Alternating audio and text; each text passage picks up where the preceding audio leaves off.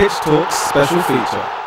Hey, what's up people? Straight Shootin LJA here, and you know what? I want to welcome you to this Pitch Talk special feature. Now, me and the guys recently had a conversation about Mesut Ozil and the situation that he's got at Arsenal. We're calling this special feature Arsenal and the Ozil conundrum. Now, as many of you may know, recently Mesut Ozil was omitted not only from the Premier League squad for Arsenal for the 2020-2021 season, but also the Europa League squad as well. Obviously, he's still got time to run out on his contract, but we take kind of a deep dive in regards to that contract situation, and we speculate on reasons as to why he's been frozen out, because there's been a lot of guesswork and a lot said.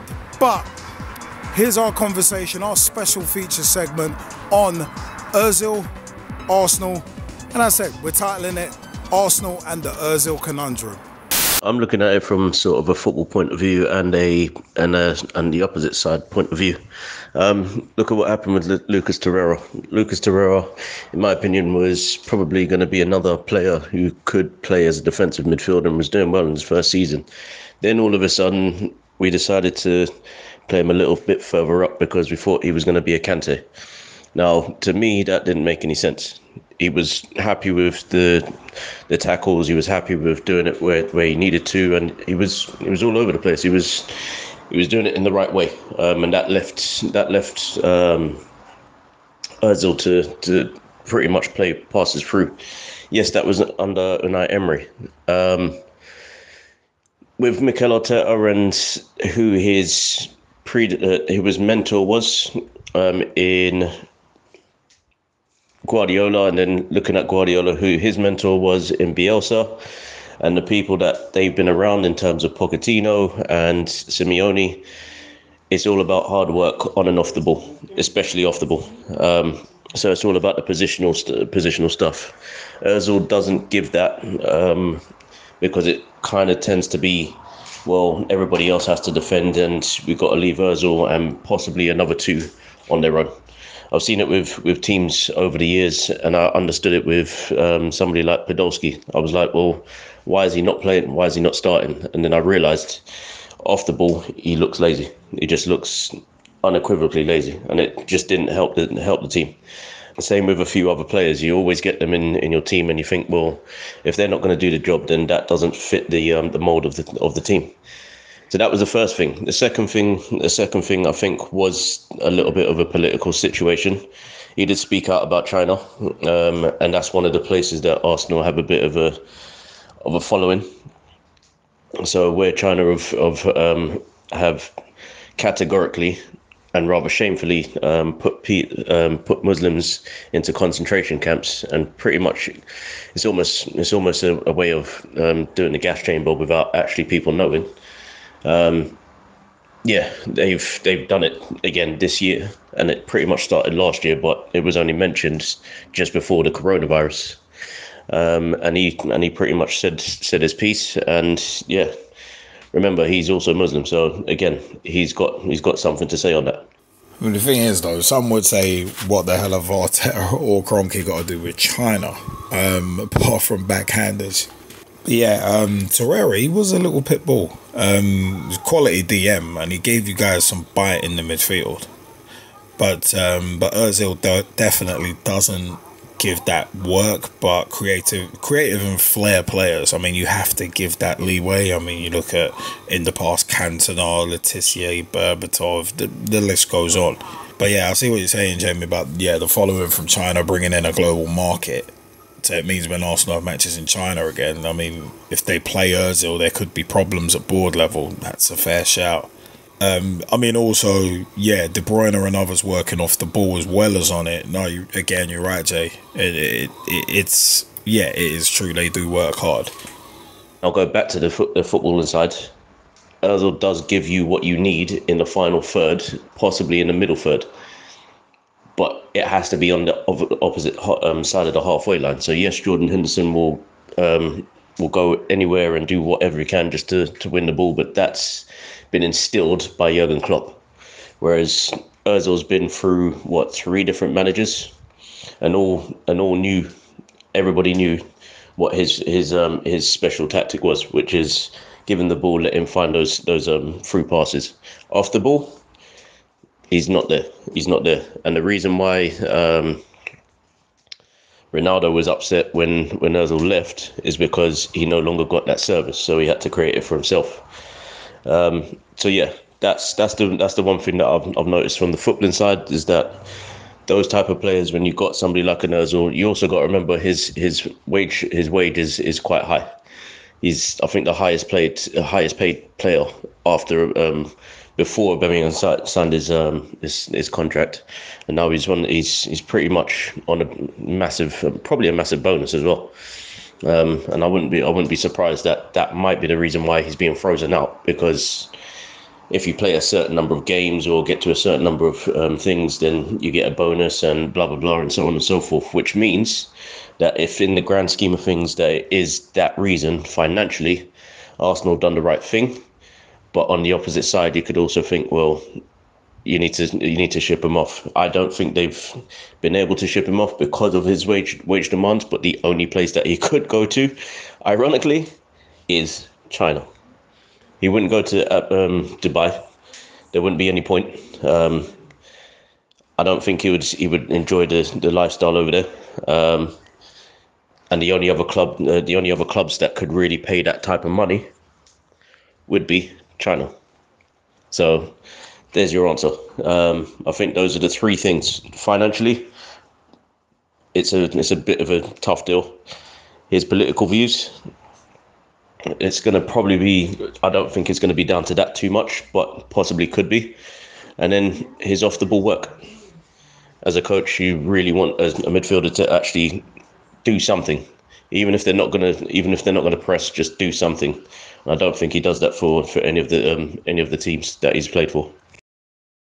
So basically, the global market and Arsenal being concerned about their finances, I mean, yeah, that's understandable. But if you're that pissed, transfer list. Don't have the guy rotting in the reserves on 200-300k a week. I mean, that's just counterproductive if the club are worried about finances and making redundancies, which they have. But as I've said for years, most clubs are badly run businesses. In terms of Ozil speaking out about, I think it was China and the Uyghurs. John Oliver did a segment on it on last week tonight. But yeah, as mentioned earlier, it is a case of creative players do need a bit of license to be creative.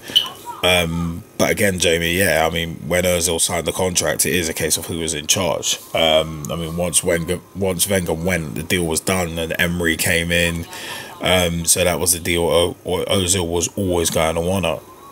No, I mean that's fair play, but then clubs don't need to honour deals, though. I mean, especially financially. But in theory, I mean, Ozil could go to MLS. I mean, certain clubs can afford it, but his political views, I think, could have burnt bridges. But you're right, though. It is tough to remove a player such as Ozil when the only place he can really go is China based on finances. Again, Jamie, that's actually a good point. To me, it sounds like WCW with the guaranteed contracts. You know, when everyone's giving away stupid money and not knowing whether they'd have a long-term future together. Not knowing whether the person's going to be a draw or not. I mean, Usmanov and Kroenke were still playing like brinksmanship with each other when he was signed. So it'd be interesting to know if it was Kroenke or Usmanov who signed the Ozil deal off and why they signed it off. I mean, was it to get back at the other or... But yeah, I mean, fair point on Ozil just taking the money. I'm actually looking to do a vlog talking about just that issue, actually. High wages and players not necessarily being to blame for taking the money, but they're vilified for it and not the clubs or owners. Yo, those are all valid points, man. All valid points. The one thing that annoys me, though, about this whole situation is just the lack of hindsight, or the lack of foresight, should I say, by Arsenal. Because at the end of the day, what was it, 2018 that they gave Ozil his new contract? So are you telling me in 2018, when they decided to sign off on a 350,000 contract, their plan was to, on the last year, put Ozil out of the Europa squad and put him out of the Premier League squad? Nope. Was last year, was when he signed the 2018 contract, was last year, was their plan to isolate him from the team? Nope. In 2018, when they signed a new contract, when they had Arsene Wenger, yeah, for whatever reason they gave Ozil that contract, because clearly now we can see they never saw a future with Ozil. They definitely didn't see a future with Arsene Wenger. So how they could sign off a big contract like that for Mesut Ozil and he was an Arsene Wenger player just shows the lack of foresight, stupidity, gullibility of whoever was in the departments that control these things. And some are going to say it's down to Gazidis and Wenger. But no, this is beyond the Gazidis and Wenger, because at the end of the day, there's still a money man in front of those two guys that has to give the okay. And we know that for a fact, especially when we get told that Thomas Partey signing was signed off from Kroenke himself. Do you get what I'm saying? And the Pepe signing as well. So we can't have these mixed messages. Try to blame it on Gazidis and Wenger. Yeah. For all those years, we're blaming stuff on Gazidis and Wenger.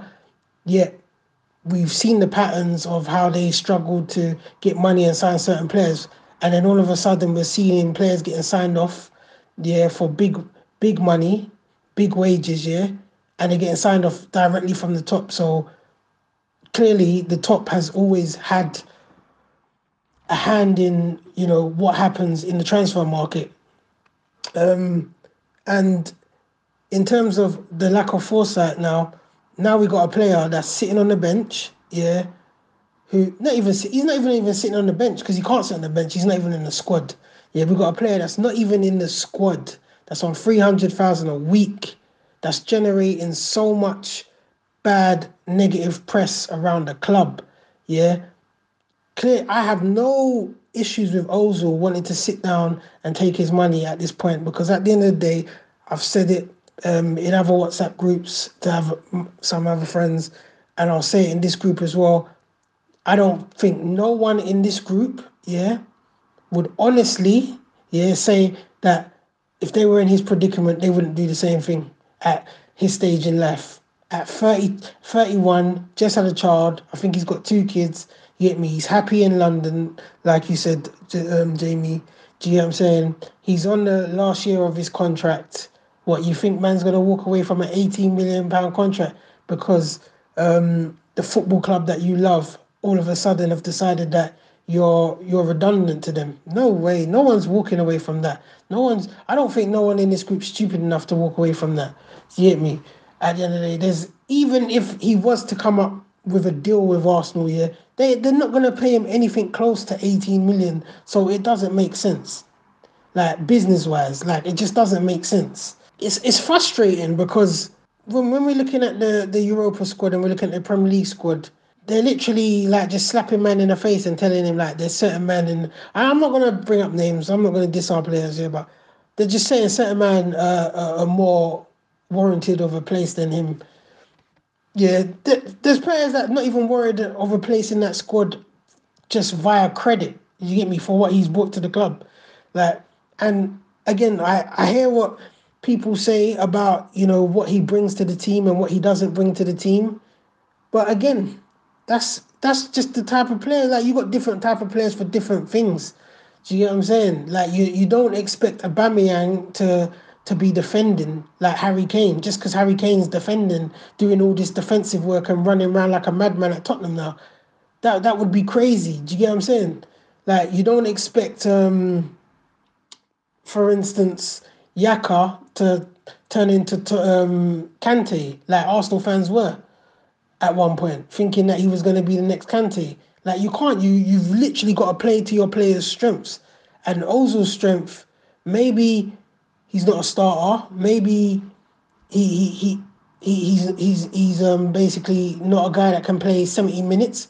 But at the end of the day, when we're watching the football that we're watching, and we're playing games where literally there's no created chances or no shots on goal within like 40, 60 minutes, yeah, and you've got a man that's on 350,000 a week, yeah, at home, yeah, can't even get into the squad, and you know that record says that he can unlock defenses, unlock midfields with one through ball, yeah, and you're not willing to take a risk on that just because of some pride thing, because you're trying to get him rid of him and he doesn't want to go. You might as well use him. Like, it just doesn't make sense. And what's a smack in the fans' face is the fact that they're constantly telling us, boom, they can't afford certain players and we've got to live within our means and all of this type of thing. But you can afford to have someone that's on, again, 350,000 a week, which is basically what? Nearly what?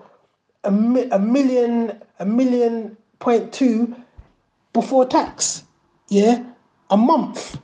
That's crazy. That's insanity, man. Seriously, that's insanity. Like, there is no logic behind what's happening with Ozil right now. There's no logic. But it is interesting. You mentioned, Gav, about what's interesting but frustrating is what Jamie said about his work rate positioning, etc. And as a coach, Jamie, like, kind of assuming those things will be discussed before giving the man a bumper contract. I mean, giving him that sort of wage, if that's the case, can't be football related, then I mean that's actually a fair point. Because before you sign the player, you know what to expect from him. And that frustration about it, giving him that sort of wage can't be football related. I mean, that's why I tongue in cheek made the joke about him banging Arteta's wife or something. A little more sinister. The most common sense thing that they could do was to phase him out this season. So if you are going to use a Willock or a Smith Rowe or even Cabalios, you get me? You're alternating, and so man's getting like 25 minutes here, 25 minutes there, 50 minutes, a start. Do you get me? Whatever. But at the end of the day, it would completely basically shut down this whole notion of, whether this complication that's happening at the moment basically would just shut that down. Do you get me? We wouldn't even be talking about that. If he was just in the squad and he was just playing games here and there, we'd shut that down. Like, I just do not get this Ozil situation. It's head scratching. Arsenal are wasting money. Yeah, do you get me? Like, if this.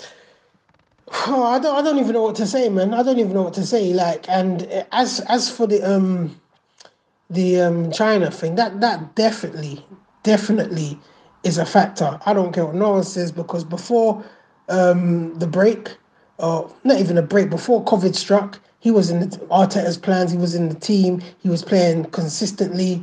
Do you get me? Yeah, he wasn't on fire, but no one was on fire. If we can just put our honest hats on, no one was on fire. Yeah. After the break, he can't get into the team. Why can't he get into the team all of a sudden? Because of what he had said. Anyway,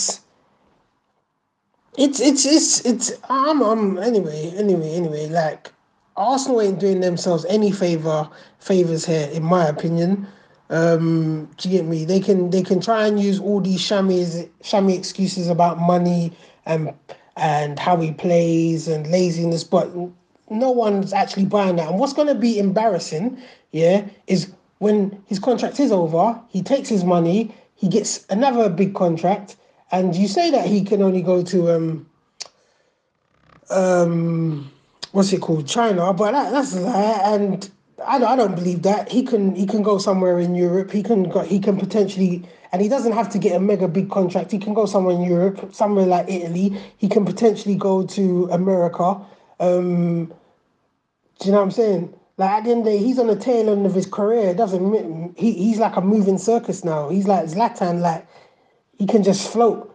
He doesn't have to get the big contracts, but he'll definitely play. And I honestly believe he will put in performances, and he's going to put us to shame.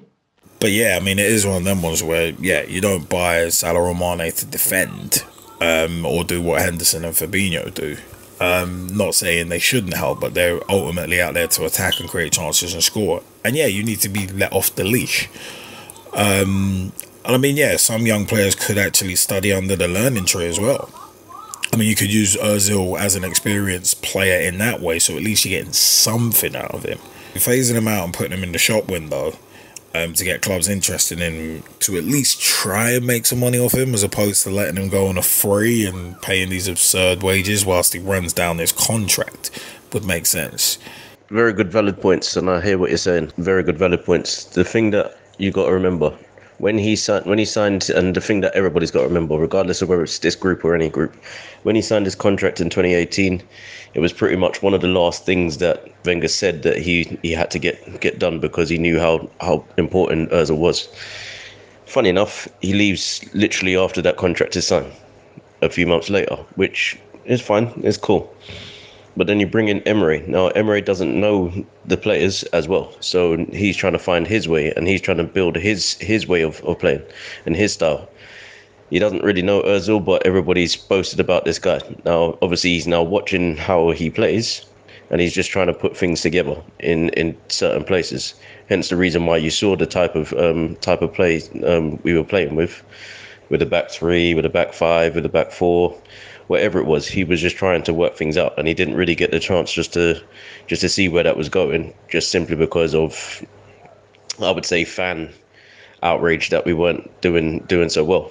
And yeah, Jamie, yeah, I mean, it's a case of, yeah, Salah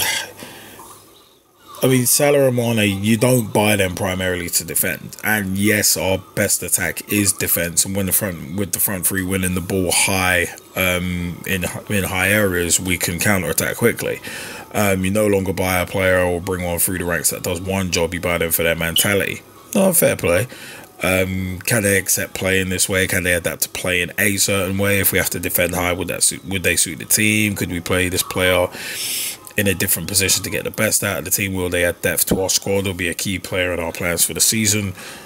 All those things go into player recruitment. No longer about what they do on the ball, it's what they give you in the club, off the ball, on the pitch, how they train, their style of play. Are they adaptable, and can they give the squad a character to look up to, no matter the work they do on the pitch? Case in question on that last point, in my opinion, David Luiz. I mean, that's all fair points there. Jamie, that's all fair points. And as you said, Gav, yeah, good points. It's just sad to see it all play out this way, especially with someone as gifted as Mesut. I wasn't expecting any fairy tale ending, however, and I was expecting him to play this season. It would be nice to see him play with that solid DM box-to-box player we now have in Thomas Partey. Yeah, I mean, obviously from an Arsenal perspective, you want to see him do well. And again, for the club, you don't want to see him frozen out like that. To me, when I look at it, well, that's what's going to happen. If you look at the Liverpool situation, 30 years, they weren't winning much, but that was the difference. Whereas they were trying to build on something, and it just wasn't working until they found Jurgen Klopp, and that's 30 years after winning the league. So again, we were always in a transition period, and that's where it should have been. Now, I do agree with the fact that he should be playing regardless, but I also look at it from the other side, and you think, well, if we're going to give leeway, as Liam says, then we have to build the team around him, and that's the problem. How do you build a team around one player? It used to be like that. We did that with Henry, we did that with so many players, and then all of a sudden we became a more of an open team, which we don't build around one player, we just build around a collection of players.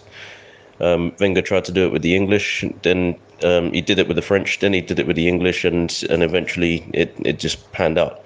Now, if he's going to go to a club in Europe, great. PSG will probably have the funds. Juventus will probably have the funds. But after that, you've got to ask the question of who's going to have the funds after that. AC Milan, yeah, great. But then he's going to have to take a pay cut. So yes, I agree.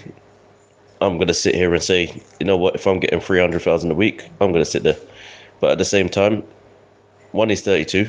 Two, for him and his kids, yes, London is probably the best place to be at the moment. But at the same time, well, as a footballer, would you want to sit on the bench? No, he's not going to get into the German squad anymore, just because of the way he's spoken about this. I think it was Kamil Khashoggi. So again, he's talked about his past. Not his past. His political views. on Kamil Khashoggi, and I think he mentioned how great Turkey was. That's another thing. I'm not saying that he's burnt his bridges, but it's also a case of he's allowed his views to open the gates, and he's been the guy that's been the fall guy for people to go, oh wait, hold on, so we can stand up now. And that's sometimes what it takes. One person just to take the fall for everybody else to go and talk. If he is to play somewhere else and needs to do his best, great, wonderful. I really do think he's that good of a player. But again, you got to go back to that contract, whether it's 18 million that he's getting a year or whatever it is. It's tough because if you look at when teams go down relegation wise, I go back to my time at QPR. They had, I think it was Sean Wright-Phillips on the books as one of the highest paid players, Julio Cesar. They had to get both of them off the books because of their wages, not because of what they could do on the pitch. It was just literally because of their wages. And I was just looking at that and I'm going, well, yes, that's what QPR has done. Yes, Arsenal have kind of messed this up as well, but that's where it's coming from. It's a case of, well, we just got to balance the books. Yes or no, whether it's to do with somebody's fault or whatever, financially, politically, football-wise, there are three things that are going probably against him rather than for him. And it probably does hurt with the way that we're playing, but at the same time, I go back to the one person that Arteta's mentor was. Yaya Toure and Pep Guardiola. Remember what happened when he went to Barcelona. Yaya Toure was pretty much frozen out literally straight away. Wasn't even given the time of day and then sold to Manchester City. Pep Guardiola comes to Manchester City. What happens? Does the same thing. Literally the same thing. So it comes down also to another thing, which could be philosophy. If I'm talking about philosophy, I'm talking about how a philosophy can work to adapt those type of players. And what essentially Arteta's probably learned is stick with your philosophy no matter what happens. If you have to move players on, you have to move players on. Now, to me, that kind of doesn't sit well. And if you can't sell the guy on, yes, you should just probably give him a chance. Give him a chance, even if you don't give him an option. I still agree with you as well, Gman, about phase him out over the season. But again, there's too many factors, in my opinion, that makes this all the more a case of he's just going to tell him, nah, can't have you in the team, and hasn't for quite a while. The China thing probably was the straw that broke the camel's back. But then at the same time, there's other things that have been put in place. I think the worst thing is the fact that the two titles that he's won, the FA Cup and the Community Shield, without Ozil, pretty much shows what he's doing right. And it kind of hurts it a little bit to kind of say, well, that's a facade. That's a bit fake, because it doesn't show what what this team can be about if players start to play well. I think he will draw on Ozil's experience, just like he's done with David Luiz in January. He will go and say, you know what, we need you back. Let's just try and get the best out of you for 6 months.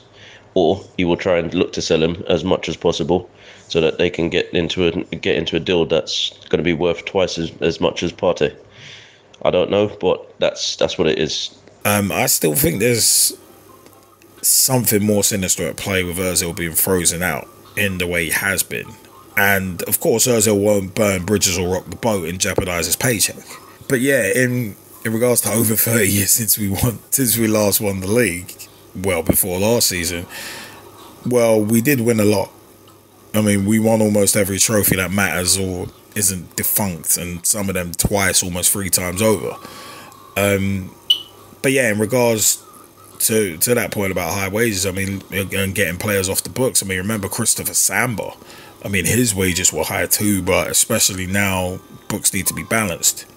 I mean, usually with leaving out a quality player such as Zaha from, say, a Palace side, if he's not injured, then you're doing it purely to send a message to the player, in my view. The one thing that I will say is, when he signed the contract, did they know what was going to happen? Of course not. Nobody foresaw the coronavirus in 2018. Nobody foresaw the Wenger leaving in 2018.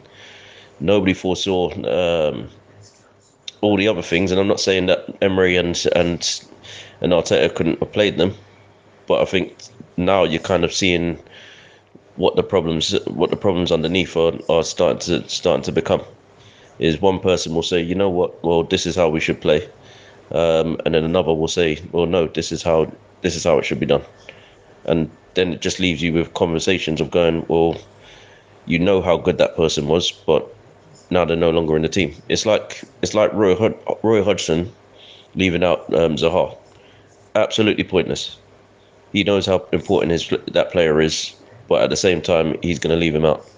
Well, there's the conversation. It's the same thing with, I don't know,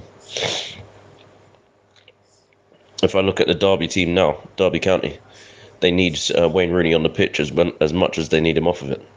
Yes, he's meant to be a coach, but at the moment he's still playing into his later years of his contract. Yet he's meant to be getting a lot more coaching experience. So you look at that and you go, well, Derby need him on the pitch more than they need him off of it at the moment. So you just have to you just roll with the punches sometimes. I think that's what has happened at the moment, and I'm not right, I'm not wrong. I'm just giving an opinion. I just think whatever's happening between everybody at the club, hopefully it gets sorted out within the next couple of years. I don't know if it's Kroenke or Gazidis or Wenger or whoever, Emery, but just look at the changes that have been happening on the coaching staff and backroom staff and all of that, and then you'll realise that things have been moving forwards. And if players are not ready to move forward with it, then they get left out. That's the reality of it. I think managers are no longer looking at it and going, well, I have to play this person and then have the same results. It's now a case of, well, that's not happening. I can bring in my players, and I've been given that option to do so. So I'm going to try and do it. It's a lot of good points that you guys have made. So in terms of Mesut Ozil, it's a combination for me is a bit of a disappointment in the sense that obviously much was hoped for when he came to Arsenal. Remember the elation of our fan base when he arrived, and there was a lot of expectation around his assist record and being the big name that he was at the time, still is to some degree. The feeling was that it was going to be an upturn in Arsenal's fortunes. And his stats in the first 2 or 3 years or so was relatively good. It wasn't brilliant, but it's relatively good. But then we've seen a significant decline. I think when you go back to the back end of Arsene Wenger's time at the club, Arsene Wenger played him no matter how poorly he played, which was consistent with the incompetence that was beset within the club. There was times when he should have been dropped and he wasn't. Emery could see that when Emery was at the club, and Emery didn't use him either. And now Arteta has also adopted a similar approach. And my view is that I think it's personal.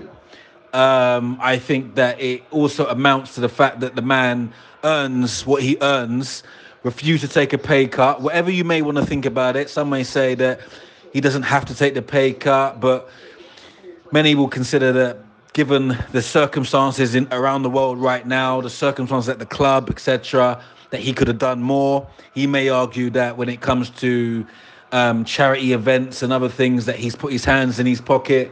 So I think there's a lot of politics around that. And it would appear, from what I can establish, that the board, Kroenke's or whatever, I've just said, you know what? This guy ain't playing for our club again. Do not play him. And I think that's the instructions come from the top. And Arteta isn't playing him. But then when I look at Arsenal, there's two factors. I mean, we lack creativity, and that's why I say it's a blow, because I'm looking at it in that if he plays for us, it gives us an ounce of creativity.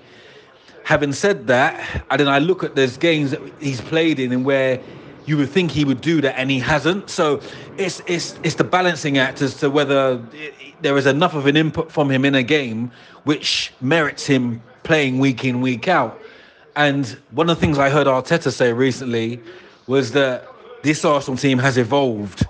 And what he means by that is that the team work a lot harder. They do a lot more. He gets a lot more out of them than what others have done. I feel Emery in his first season, he got a lot more out of the Arsenal team players as well. And Mesut Ozil has never been one to bust a gut up and down the pitch. Mesut Ozil's best work is in the last third of the pitch, with time and space, with the ball at his feet to pick out a pass. And you guys know from following football that in the Premier League, that is few and far between. To get that in the game is very, very rare. Unless you're playing, if you're playing Fulham at home and they're going to give you time and space, and Mesut Ozil is going to look like one of the world's greatest players because he's got time, he's got space, he can pick a pass. But when you come up against teams who don't give you that, some will argue that Mesut Ozil is less effective. So all round, it's a blow to us. But at the same time, we've got to look at the wider benefits. He'll be gone at the end of the season. His wage bill comes off our budget, and we can look to get someone else in who is going to create something. And I think that is what it is. It is disappointing. I have seen some comments from Mesut around how he feels he's been treated, which I can half agree with. But at the same time, as a man, I always believe as a man, you have to take responsibility for your own actions. And Mesut Ozil, in my estimation, hasn't done enough. You know what I mean? This is a player who, in my estimation, when you're not playing, you should be angry. You should be doing more to get back in the team. But it would appear to me that because he's picking up his 350k, he's more of a laboured, like, well, I'm picking up my money. I don't give a shit. And with that sort of attitude, of course, people are going to lose respect for you. Do you understand? So, that's where, for me, it's disappointing. Just going back to my point about him collecting the 350k, I think from my point of view, Arsenal, the previous regime, was stupid enough to give him that deal. Do you know what I mean? If Liam goes into Sainsbury's tomorrow and the store manager says to him, Liam, we're gonna pay you 100 grand a week or 100 grand a year to do your current job, I'm pretty certain that Liam wouldn't say no to that. But then again, I know Liam's got his morals and whatever, but I think the average person, maybe not pertinent to Liam, but the average person is going to bite your hand off. 100 grand a week or 100 grand a year in Sainsbury's, of course they're going to take it. Do you know what I mean? So you can't blame Mesut, you know what I mean, for doing that. I suppose we all think differently because we all have our different standards and ways of thinking. Mesut Ozil, for me, he isn't going to get that sort of money again unless he goes to China.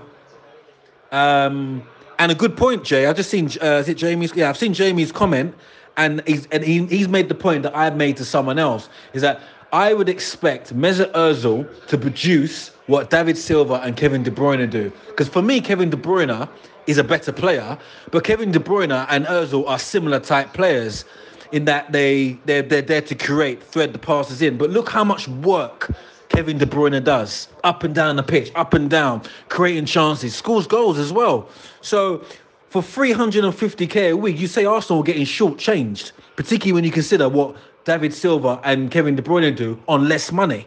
Yeah, great points, Nath, too, about return on investment, and I'm not getting played should mean doubling your efforts. And yeah, if you're offered that money, though, you definitely take it. I mean, you'd be a fool not to, especially if you have a family to support. And plus, as mentioned in a recent vlog, a footballer's career can be very finite, especially with guys like Jordan Pickford around. Jumped up Joe Hart. Yeah. No, it's good hearing what Nathan had to say, man. Very interesting. It's quite interesting just listening to what other Arsenal fans have to say as well, because it's quite funny. Like, everyone has a different point of view. Everyone sees things from different angles.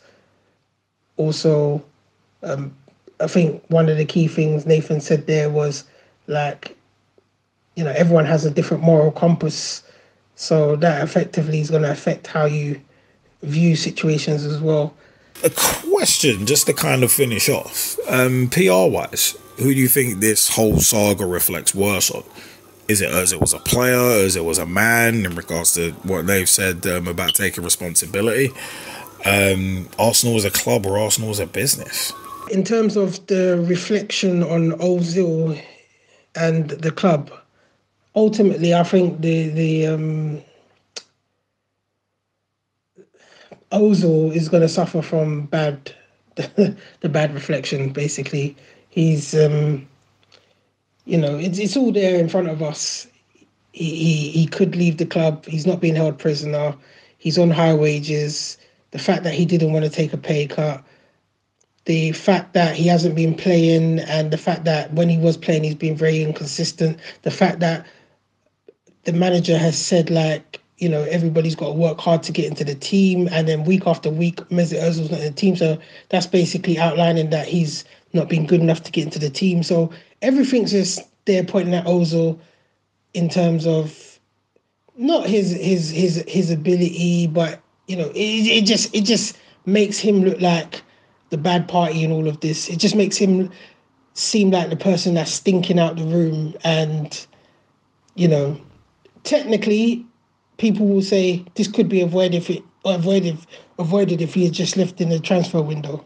So it's always going to be a bad light on Ozil. And in situations like this, I don't think the club can.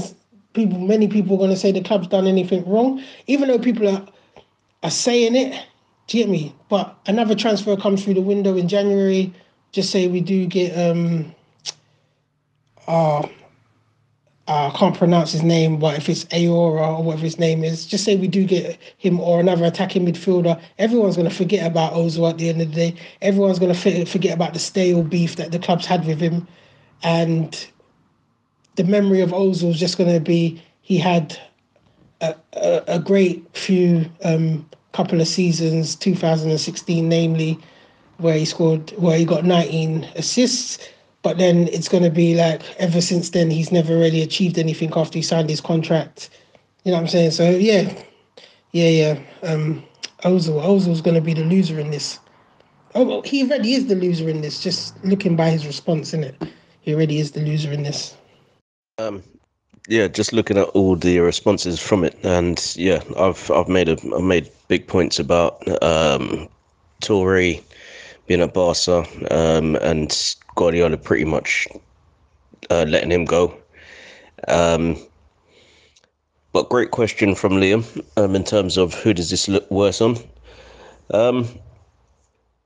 I don't think there's an answer for it. I generally don't think there's a clear answer for it. As a business, Arsenal are losing out. As a club, you could say Arsenal are too big of a club for anybody like Ozil to make a difference or make a statement. It's like Pogba being at Manchester United. Yes, he can make a statement, but in 10 years' time, who's going to remember if Pogba's still there? What happens then if he says, as he said during the internationals the last time out, that he would love to play for Real Madrid? Then what happens? Nobody's going to remember that, as Gman said. As a man, Ozil, you know what? I don't think it's a selfish reason. I think he's just done what he needs to do and just collects the paycheck and it's one of those things where you're comfortable in a position to say, you know what's the point in moving? That's what it is. And with football being the way it is, the moment you move to a new club, all of a sudden you've got to settle into a new area, a new environment. Everything has to be right for you to get on with the place. Now, this is the reason why I mentioned China, because if he goes to PSG, if he goes to Turin at Juventus, if he goes to Milan, and the only one that I think he can go to between the two Milans is AC, I think they've got more of the money than Inter do. If he goes to, again, I can't see Real Madrid signing him, but those are really the three teams. And if he decides to join in Turkey, it could work for him over there, but it would have to be after his wages are done at Arsenal, because they won't have the money to sign him. None of those clubs will have the money to sign him. But if he was to go to a team like in Turkey or anything like that, then you can go, okay, well, some of the places you can say, you know what, those are the places that he can get on with. Yeah, I mean, especially if you have a wife and children, you have to settle. And children have to change schools and make new friends. And if the wife's unsettled, it makes things harder as well, as we've seen before. But then it comes back to, again, what Nathan and Gman has mentioned about his moral compass. Will he be able to get beyond the situations that have happened to, again, Muslims in certain countries? You look at PSG, they're in France. The Muslim community over there is being heavily disregarded, and that's what it is. And then obviously, I think a few nights ago there was a beheading of a teacher because they didn't agree with something politically, who so happened to be, ironically, Muslim. So it goes back to those things as well. Yeah, politics and football don't seem to mix well at any time. But yeah, Arsenal are evolving, clearly. But sadly, paying debts off is a consequence of modern football. And agents definitely have a major part to play in getting in their clients' ears and making decisions. Just look at AD Ward with Raheem Sterling. Although that turned out to be the right decision in hindsight, at the time, AD Ward was going around burning bridges. If I look at it as a player, I don't know. As a player, you just earn your money. You earn your keep and you do what you have to do. If I want to be, as a man or a player, I want to be on the pitch. But again, there aren't going to be many teams that are going to go, you know what, we've got the money to dip into the funds and go, well, we can balance the books with this type of signing. As I mentioned, how are you going to put together a team around a 32-year-old who you know full well he's going to be playing week in, week out, and he's going to give you everything he can in those little areas of the pitch that you need him to. Also knowing that he may not become a defensive player at the same time. Because here's the reality. If you don't have the ball, you're defending. If you do have the ball, you're attacking. If there's a transitional period, it will be either whether you've got the ball or if you don't. So either way, you're still doing something at some point. Now, when you break it down even further, if your team has the ball, then you're attacking. Individually, if you have the ball, then you're attacking. Individually, if you haven't got the ball and it's in your area of the pitch, then you're defending. So either way, you're a defender or an attacker. That's what I'm trying to get at. And I think most people say, well, you should be creating, you should have leeway for players of his stature. No, because if you look at Liverpool's team, that's not about all creativity or anything like that. That's about sheer hard work to be the best. That's the difference. And that's why teams like Man City and even Leicester now have got those teams who are not built on one solid player. It's built on a collection of players who are willing to work hard for each other off the ball as well as on it. That's the difference between what we used to have with Henry when we had the Invincibles, and then let's say Manchester United in 1999. Those were teams that you could go, there wasn't any standout players. That was just basically sheer hard work of teams just pretty much going through the motions. I'd even go as far as to say the 2012 Champions League final. The run for Chelsea was, well, there's nobody great in that team, but together they all went, you know what, we've got this, we'll deal with it. And that's the difference. That's the main difference. With us, Liverpool, there's definitely hard work to enable the creativity. I mean, look at Bobby Firmino as an example. It's true what you say about with Liverpool, there is a plan to allow hard work to create in danger areas, as mentioned earlier. There's hard work to enable the creativity. I mean, if you're not working, how can you be afforded any sort of leeway in the Premier League? Well, I think that's all about producing. And as long as you're producing consistently, then you can be afforded that leeway. And to an extent, that's the issue with Ozil. He's not producing consistently, so he doesn't get that leeway. That's why I look at it from all different points. I don't think there's a clear answer.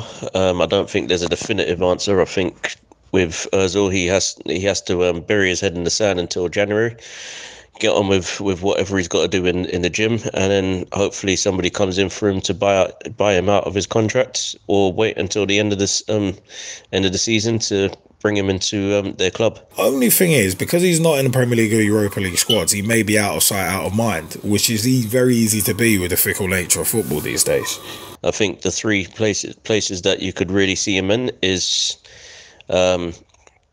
China, and if he's going to go to PSG or somewhere in France, then fair enough. But there aren't many places that he could go. And then Italy, I don't think Real Madrid are going to be looking in that direction, especially when they've brought in some youngsters now.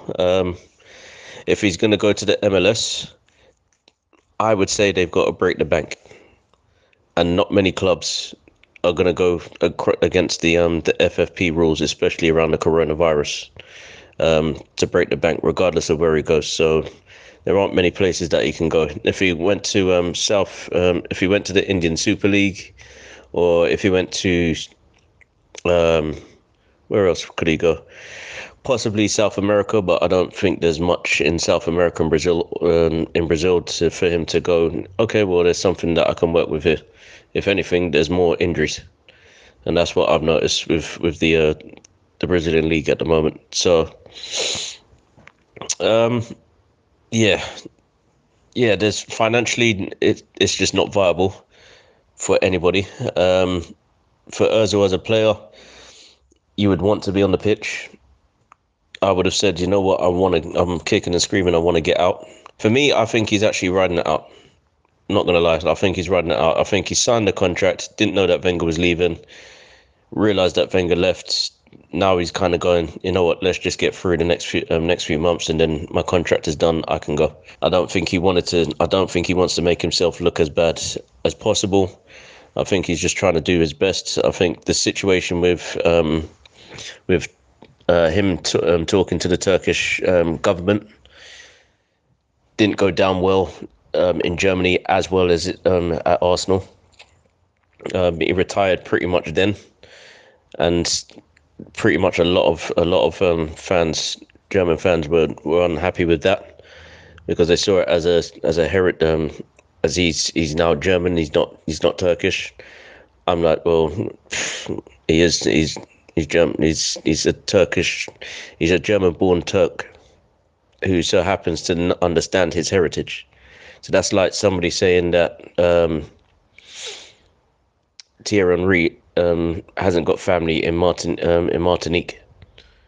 Same thing with Nikola Anelka, saying like Zidane isn't Algerian. It's like, well, yes, they were born in France, but they were of Algerian and Martinique descent. So the fact that you're pretty much disregarding where they've really coming from pretty much shows the lack of openness from your country, or lack of certain people's openness within your country. So yeah, I don't think any side that has got a better deal. I think 300 grand, 350 grand, whatever it is a week is pretty much taking money out of the club's books.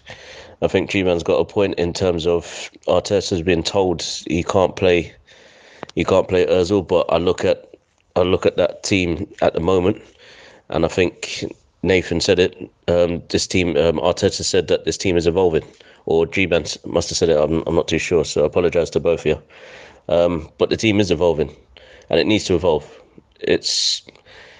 I think it needs to evolve sooner rather than what Manchester United had to do, because look at the signings that they've made, and Liam's made a point of this time and time again, is that Manchester United need to win trophies in order to stay in a very competitive environment. Whereas Arsenal have that bit of leeway to go, you know what, a trophy is not going to make a difference, even though it won't appease the fans. It won't please the fans if we don't. I think they've recognised that it's going to be more about paying off the stadium And for what they did, I don't think we're going to get the stadium paid off within the time that we've already mentioned. Giving everything over to Stan Kroenke didn't make any sense whatsoever. So, yeah, let's just see what happens. I mean, personally, I'd say it reflects worse on the club PR-wise, especially during the pandemic with Arsenal making multiple redundancies. I mean, ironically, Gunnersaurus, especially as we're talking about Ozil. But Ozil doesn't come out smelling like roses. I mean, the thing he offered with Gunnersaurus could be seen as or a move to turn himself babyface or good rather than a benevolent gesture. But as a conspiracy theory, but nothing Ozil was said or done before would point to him offering to pay Gunnersaurus' wages being any sort of power play or politicking in any way, in all honesty. But as said, I think the club comes off badly purely on the basis of the redundancies they've made due to the pandemic, plus what's been mentioned about Ozil being a high wage Wenger signing and flopping, because in my view that makes the club look silly. I mean, I can't blame him for taking the money. I mean, plus if the club's stupid enough to pay that, then they get what they get. Which is a player who could be very good if you play to his strengths, but he's rotting in the reserves, not being used at all. It makes it look like there's a lack of foresight, and an expensive lack of foresight at that, in my view. With this kind of situation, well, nobody comes off looking great. And really, everybody loses apart from Ozil financially, who's laughing all the way to the bank, knowing he'll be a free agent soon, but he's taking care of his family, and he's not backstabbed anyone or sold himself or anyone else out for it. For everything that he's gone through, I think it's time for him to kind of go, you know what, I just need to find a new club, speak to his agent, just say, ride it out. I think his agent has a part in this as well. I think he's looked at it and gone, just ride it out till the end of the season, and we'll do something about it after that. And that's been our special feature segment, people. Hope you enjoyed it. Arsenal and the Ozil conundrum. Now, remember, follow us on Pitch Talk, at Pitch Talk on Twitter. Tweet with us, follow us, see what we are up to. Facebook.com/Pitch Talk. Search for us, man. We got a group, we got a fan page. Like us, become a fan, become a friend as well. Become a member of the group. Also, at Pitch Talk on Instagram as well. We put videos on Instagram and IGTV as well. So have a look out for us. YouTube.com/Pitch Talk for videos as well, including our archive material. Mixcloud, you can check out our Pitch Talk show archives from back in the day as well.